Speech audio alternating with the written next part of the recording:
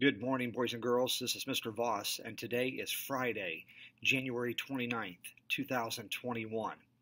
Here are the instructions for today's module. It consists of reading and social studies. It can be found under my reading course page in Canvas. This week and last week, we've been spending a lot of time in social studies with the post-era of the Revolutionary War. So today we are finally coming to the end of this, and we will be taking the Unit 4, Chapter 9 final test. And today the test will be online. There are 25 total questions, 17 multiple choice, and then the other 8 are vocabulary words, and those will also be multiple choice. Please take your time with this test, submit it, and you will be completed with that. Also, today, the activity packet, the skills packet, is also due. That's pages 71, 72, 73, 74, 75, 76. Please submit that through Canvas as an attachment, as a file, PDF, or a snapshot.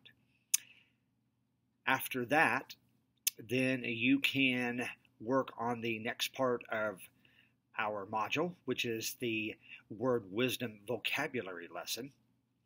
And for Mr. Kirchhoff, you will be taking the post-test for Unit 6, Lesson 2. And I also have put in the directions, the workbook page that you need to send me that page so I can grade it this week. And then for Mrs. Holcomb and Mr. Voss's classes, you will be taking your post-test today over Unit 1, Lesson 1. And I have also put the page number of the workbook page that you need to send to me so I can grade it. Submit your test to me also through Canvas. Next will be Daily Moby Max. Please have or work on 30 minutes of Moby Max. You can do 3 different parts of reading, or you may work on a vocabulary part. It is up to you, but please take your time and spend some time working on that. Then, finally, will be the reading log for this week. Please make sure that you're recording all of your minutes. This is the last week for the 500-minute reading challenge for the month of January, so be aware of that. You need to turn these in on Monday, February 1st, 2021.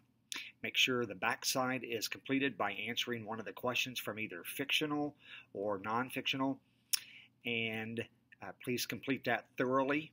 I'd greatly appreciate it. And finally, make sure you have a signature on that.